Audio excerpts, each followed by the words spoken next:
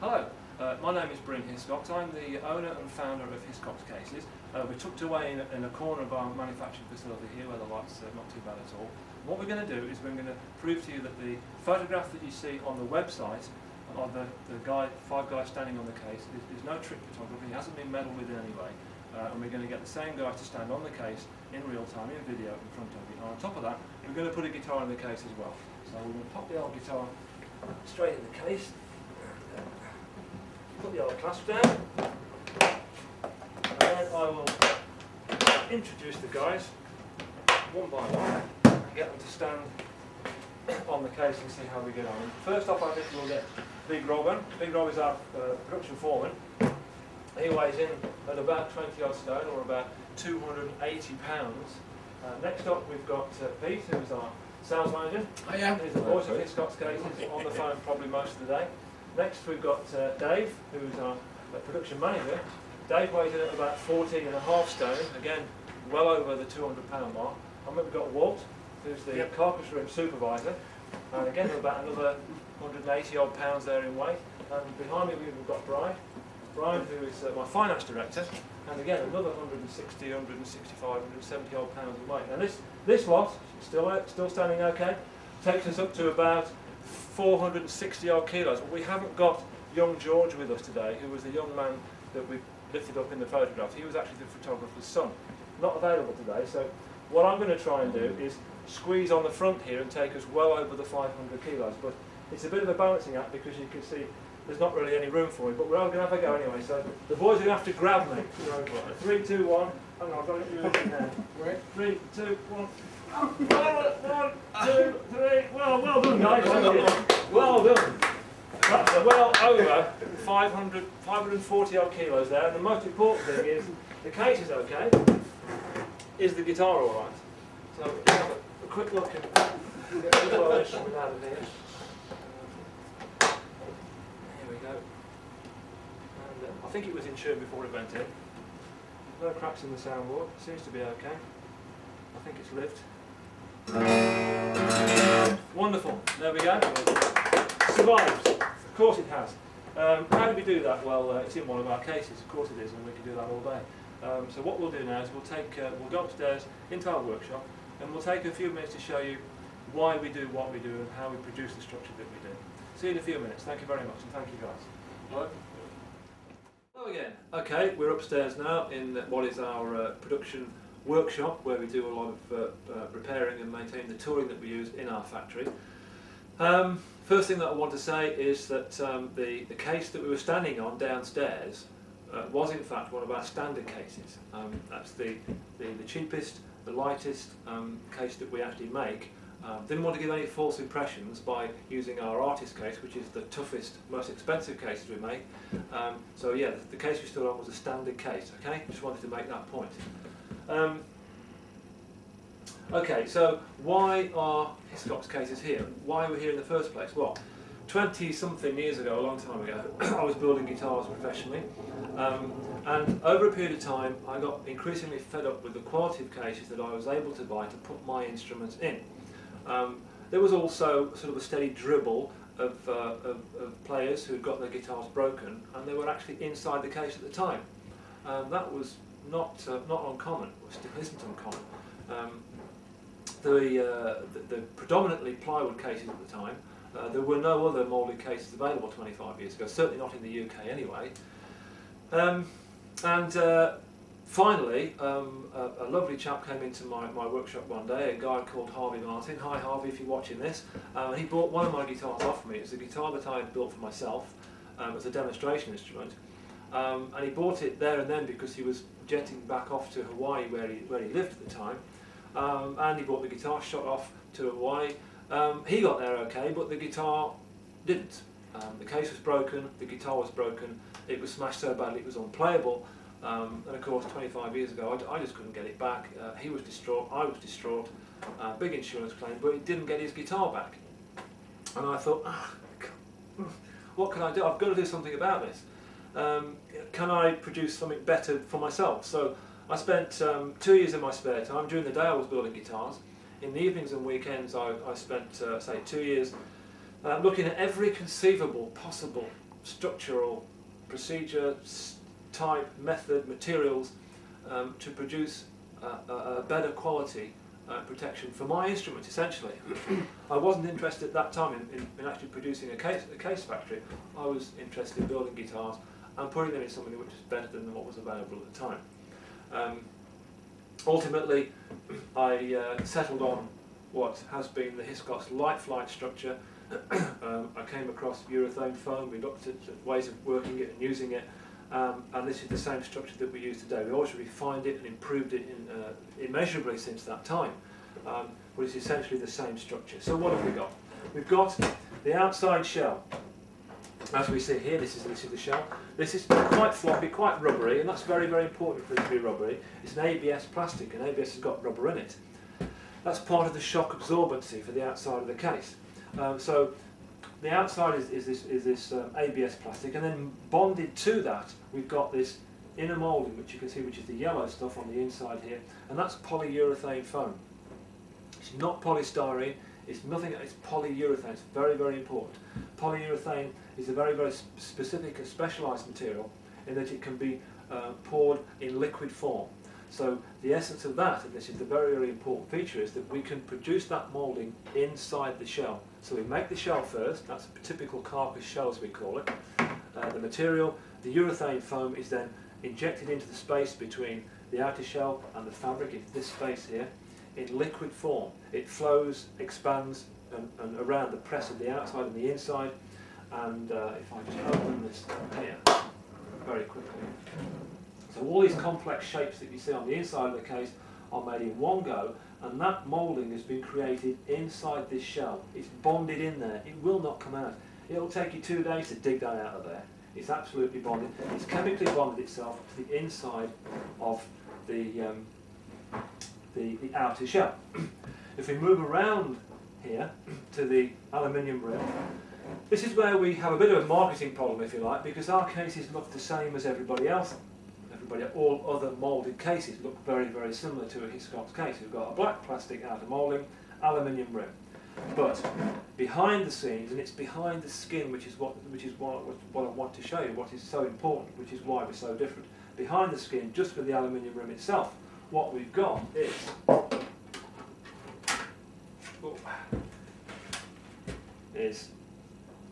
that's the outside. You can see we've got about 10 or 12 millimetres of plastic, but behind the plastic shell where you can't see it, we've got 2 inches of aluminium, about 50 millimetres there, and that's vitally important to the structural integrity of the whole case, because it means that every single piece of hardware, locks, catches, even the nameplate, hinges, handle, everything is riveted through the plastic into this hard aluminium edge. There you have to turn that round. Those are the back of the rivets to fix that particular catch. So if I just turn that round there, we've got this 2-inch rim of this band of aluminium running all the way around. The hinges are riveted to it. That's the plate for the carrying strap, and then all the hardware riveted to it. Even when we've got, I'll show you quickly here, where we've got a foot that it's so far away from the aluminium that it can't be riveted. What we do is we put a plate, an aluminium plate that's about 1 inch by 2 inches.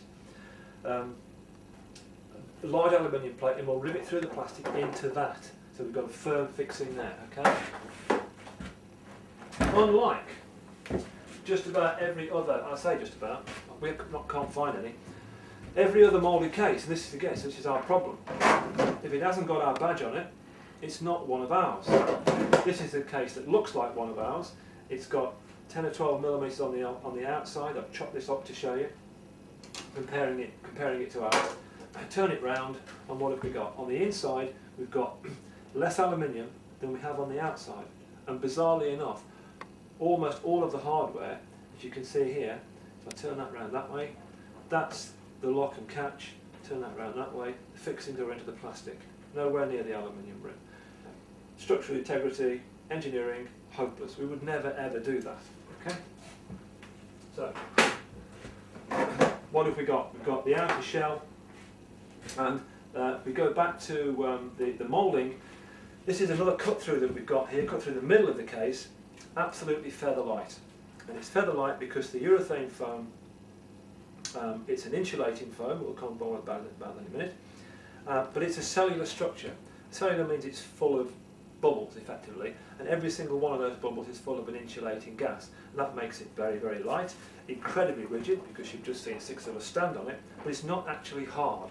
If it's not hard, I can show you, if the camera can, don't pan in too close, but I can squeeze the inside, because all we've got is plastic, urethane foam, fabric. That's it, that's the bonded composite structure. We squeeze it on the outside to prove it's not hard, and even on the outside, I can squeeze that, and you can see it moving. It's not solid. That's very, very important. Shock absorbency is really, really important, because if it gets knocks and bangs, you want the case shell to absorb as much shock as possible, so it doesn't get through to the instrument. Let me show you what I mean. Plywood. Lots and lots of plywood cases around. I could only buy plywood cases when I was building guitars full time. Piece of plywood, 1 hammer, 1 shock. That really stings. The shock gets transmitted straight through the hardwood into whatever's in the inside. Could be your instrument. If we take a light flight structure full of air bubbles, give that a whack it as hard as you like, whack it even harder, very comfortable. Doesn't sting at all. Why doesn't it sting? Because it's absorbing the shock, because each one of those gas bubbles there is moving, it's manoeuvring itself about and taking the sting out of that shock. That's what we mean by shock absorbency. And you can see, well, you probably can't see, but we've managed to make a bit of a dent in the outside there, and that's important. Yeah, the case is supposed to do that. If you give it a clobber, you don't want that shock to go through to your instrument. If you're driving in your car and you have an accident, it's no good saying that the car is going to be perfectly okay and hasn't scratched any paintwork, but you're in bits inside when you've hit something. You want the car to take all the shock. You want the shock of the accident to be taken up by the structure of the car, and you want to walk away from it. You can always replace your car. Our cases are designed the same way. If you clobber it on the outside really, really badly, the chances are our cases will collapse and take and absorb that impact of that shock, and hopefully, in many, many cases we have had cases, sorry for the pun, the instrument inside survives quite happily, despite the fact the case has been mangled on the outside. They're designed to do that, take the shock out of the trauma. Okay, so we've got, when we look at case design, we've got 5 main design features on case design. One is the lightweight. Well, we haven't found any cases that are price for price lighter than ours. I'll show you a plywood case in a minute. Plywood cases are great, they're heavy. The other molded cases, they're no lighter than ours. Price for price, strength for strength, we can't find a lighter case on the market. Shock absorbency, I've just showed you. Shock absorbency is fantastic with our cases. They're designed to give. Crush strength, that's item number 3, crush strength. Crush strength we've shown you, 6 people standing on the case. We couldn't get any more people on that case, by the way, which is why we stopped at 500 odd kilos, because we can't get any more people on there. Thermal insulation. Thermal insulation is really, really important. Many, many times you'll be driving hot, cold, you go out to a gig, it could be freezing outside, you put the guitar in the boot from the house where it's warm, and the case gets cold, the guitar gets cold, or whenever you get out the other side, it takes ages for the strings to sort themselves out. You know what I mean, you've been there before. So, stick it in one of our cases, it will last longer before it gets either hot or cold. And let me just show you what I mean. We've got equipment here because we test our cases to plus 70 degrees and minus 20 degrees constantly, because we check the integrity of the bonded structure all the time. And so we did a testing other moulded cases and plywood cases to see how they compared the thermal efficiency compared to our products. Other moulded cases would normally be polystyrene, and just before I do that, let me just show you what the polystyrene is. That's another case, looks the same as ours on the outside, but inside 90% of moulded cases are made this way. Plastic on the outside, it's not polyurethane, it's polystyrene. We'll go into that in a minute, but polystyrene is a very, very different material. A lot of people think, oh great, it's nice and warm. It's not, it doesn't really do the job very good. Very well, I should say. Okay, that's polystyrene. So where do we go? We've got an oven test and a freezer test. I won't linger too long on here because these graphs are on the website, so you could look at them till your heart's content. But very basically, we've got the oven temperature rising from 24 degrees up to about 65-70 degrees in 1 hour. And you can see Hiscox case, other moulded cases, and then the plywood at the top. And surprisingly, the plywood was absolutely hopeless. The heat got through very, very quickly, and it was by far the worst design for allowing the heat to get in there. Hiscox case, our case came out top, came out best if you like. It allowed the least amount of heat through in the hour by far. If you look at the situation after half an hour, it was twice as good as anything else there. Even better in the cold test, surprisingly enough, if you look at the plywood, which is at the bottom, the plywood, the freezer was set to -20, and these tests were done with a thermo probe inside the case. Yeah? So the case was closed and the thermometer probe was placed inside the case to see how long it took for either the heat or the cold to get to the inside of the case. So I didn't explain that. So if we look at the cold test, you can see how the temperature plummeted in the plywood case. Much, much worse than either the other polystyrene or our case at the top here. And again, we came out the very, very best. We couldn't find another case that was anything like as thermally efficient as our product. You look at fiberglass, you look at carbon fibre, hopeless thermally efficiently. You've got to add something to it. Okay? So that's thermal efficiency. How well does your case keep out the hot and the cold from your precious instrument? How long can you stick it in the car and drive for before you've got to worry that it's getting too hot or too cold? We don't think you can find anything out there that's better than this. The reason is this is a technical product. It's not just a packaging foam. It's been designed to do this job. It is an insulating foam. The cells inside there have got an insulating gas in them. They do their job. Okay. Overall structural integrity, we can jump on the things. So, what have we got as an alternative? We mentioned plywood, and we've got a plywood case here. Plywood. Not just a smooth edit point there, but just bear with us, we've got a few minutes to go yet. Plywood, good case, it's been around forever. Weight for weight, lightweight, no they're not particularly lightweight. Take a Hiscox Pro 2 case the same size as this. This case is a good 1/2 to 3/4 of a kilo heavier, and it's a fairly basic case at that. As you can see, inside almost no padding, and it's heavier than a Pro 2 case.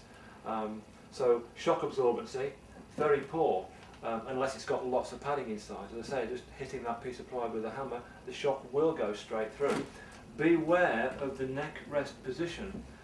In a Hiscox case, the neck rest position is right up by the headstock. It's there for a reason, and the neck is held quite firmly at that point. You support a guitar neck this far back, and the case is hit in any way, shape or form, the chances are the neck will whiplash inside and the headstock breaks off. I've seen it many, many times, so be careful. Crush strength. Again, this case is heavier than a Pro 2 case, but as you can see from that, crush strength is not that good. You put one foot on there, as it happened to a friend of mine, and he broke his own guitar in his own bedroom by putting a foot in the middle of his case. Didn't intend to, but rather disastrous. Thermal insulation. Surprisingly enough, the poorest of the cases that we were able to test. You can see the graphs, but just as a very quick pointer, in the freezer test, it took the plywood case 14 minutes to get from ambient to 0. It took the Hiscox case 42 minutes.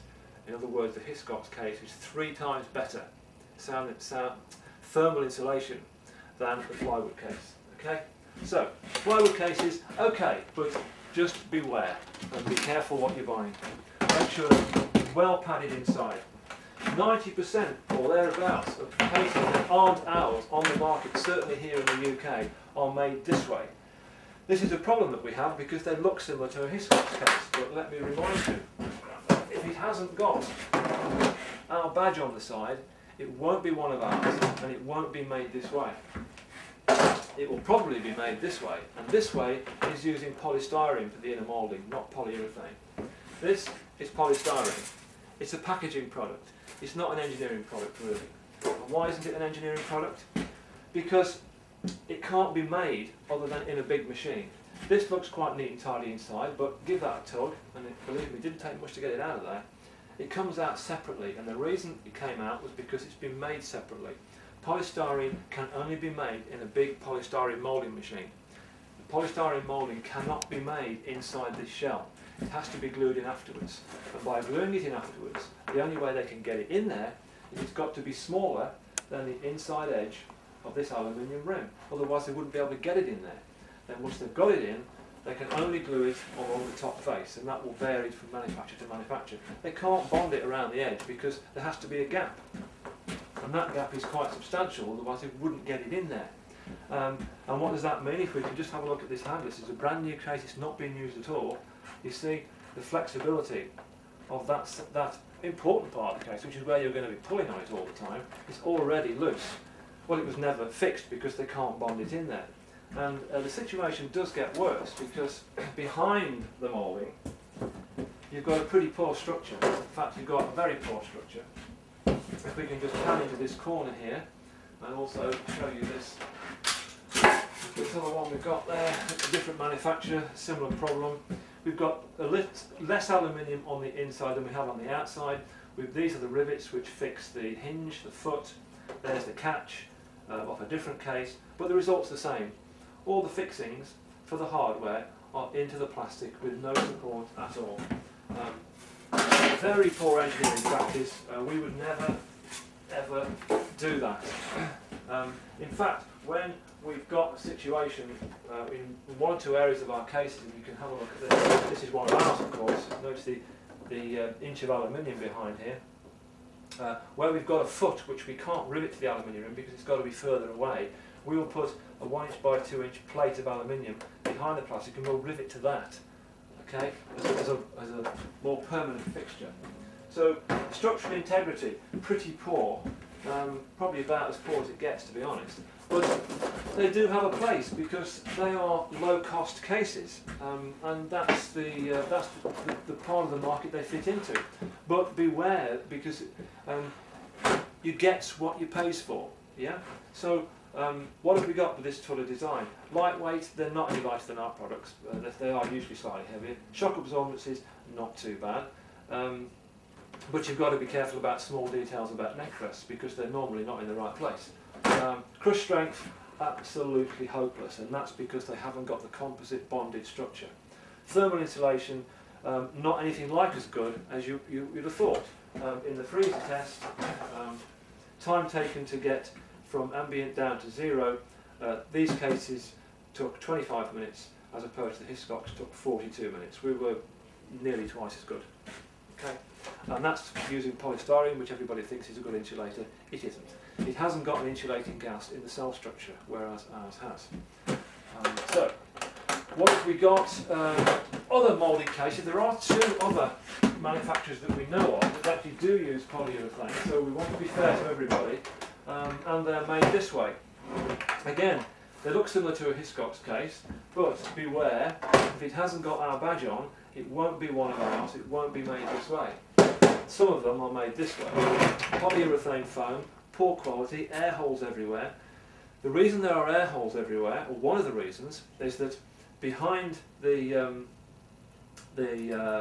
urethane foam and in between the fabric is another plastic moulding. As we kind of open that out, as you can see here. Apart from the fact this is a very, very, very poor quality foam, you've got dark areas, light areas, large cells, small cells. That will be very unstable where temperature variation is concerned. The mould will tend to move all over the place. We know that because we are specialists in urethane foam. So, apart from the poor quality foam moulding, behind the fabric where the customer can't see it is this other plastic moulding, which makes the case heavier, but most importantly, it makes the inside of the case as hard as the outside of the case. We have two customers that used to buy these cases. They no longer buy them because they were getting their instruments broken inside the case. That's why it's too damn hard inside. And if we look at the aluminium rim again, we've got less aluminium on the inside than we have on the outside. I'll swing that round slightly so you can see it. And we've got fixings there and all the other fixings as well, or most of them. riveted into the plastic only. They're not riveted into the hard metal edge that we have. On the outside, as you can see, I did fixings here. Look, there we are, into the plastic. There's no metal behind there at all. Bond, composite bond structural integrity. We've torn this back earlier to save time, and we've got, again, very poor quality urethane foam there, but that's super smooth. That's smooth because it's not bonded to it. They have applied some adhesive down the edges, which is sort of the opposite to the other moulded cases we saw, but the whole of the top face of the case, the whole of the underside of the case is completely free, and no bonding at all, no structural integrity, no longevity, none at all. Compare that, how easy that comes apart, to the Hiscox case. We've torn this apart. There is the bonding. That took some tearing off because it's glued itself to it. Every square millimetre of the plastic shell, the urethane, has bonded itself to it. I'm getting my fingers under there. You see, I can't get that off at all. Compare that to that. That's what a proper composite moulded structure is. The structural integrity is the sum of the parts. That's the composite moulding of the Hiscox case compared to an case. What else have we got on the market? If you go up market slightly, you'll hit sort of fiberglass cases, but you can't compare like for like because they are probably around about 3 times, here in the UK anyway, they're 3 times the price of our Pro 2 case. And if we look at the sort of 5 critical points of case design, we've got lightweight, no, they're heavier. Shock absorbency is pretty poor unless you've got lots of foam padding. So if you're going to buy a fiberglass case, make sure it's got lots of foam padding around the instrument. Crush strength, you will never get that sort of crush strength in a fiberglass case unless it's 4 times the weight of one of ours. Quite seriously. Thermal insulation is no good at all in fiberglass and carbon fibre. You've got to add something to it to get that thermal insulation there. Up market further, to the top of the range, as we know, it is carbon fibre. But carbon fibre, again, beware of that because you're looking at 6-7 times the price of our Pro 2 case before you get any lightweight benefits. The shock absorbency will be poor because carbon fibre is wonderful stuff, it's so hard, but if you're going to stop that, any bashes and bangs getting through to your precious instrument, you want something extra special inside to stop those shocks getting through. Thermal insulation, not good at all. Again, you'll need to add something to the carbon fibre to give that thermal barrier there.